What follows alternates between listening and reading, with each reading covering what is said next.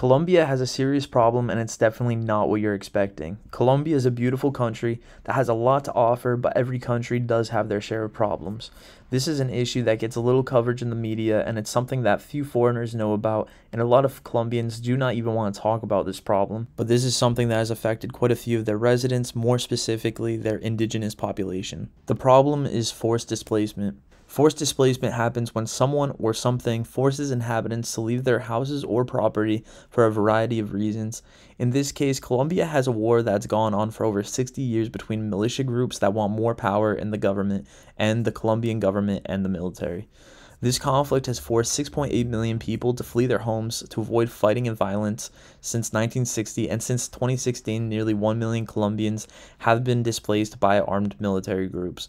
There are many indigenous people on the streets, often with their malnourished babies, asking for help and selling their crafts, trying to collect enough money to afford diapers and food. I wanted to ask them why this was happening, who they are, and what can be done to solve this issue, so I interviewed a lady who was sitting on a street corner.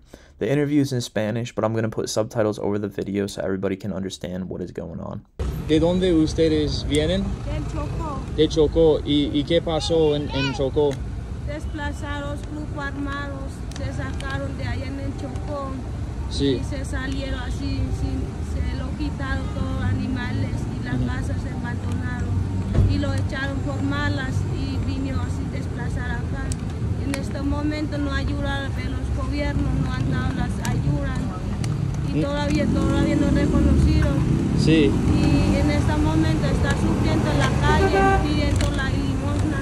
Sí. Necesita comprar una comidita y para cantar viento y pañales para los niños. Y yo hablé con algunas otras personas y ellos me dijeron que los esposos están buscando trabajo. El esposo está buscando trabajito, pero todavía no está buscando, no le dan trabajo.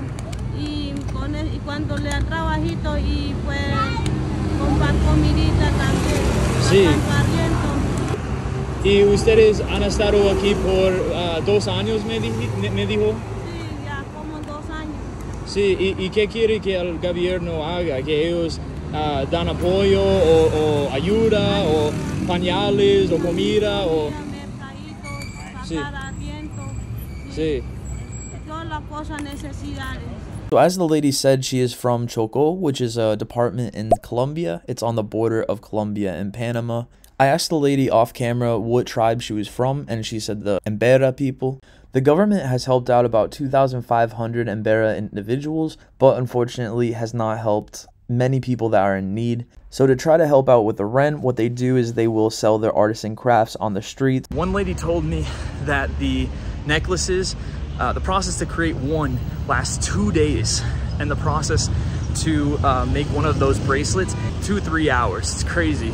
So they're definitely really dedicated, and you know, I hope the government does something to help them, because it's not right what's happening here. I talked to multiple people off camera, and a lot of them told me that the government has not helped to even offer to pay for their diapers, and a lot of them do have babies that are malnourished and visibly not feeling well. So I wanted to make this video to help raise awareness to this issue that's been overlooked, and hopefully in a few years forced displacement will be a thing of the past and will no longer affect this beautiful country and these beautiful people. Thank you for watching. Until the next time.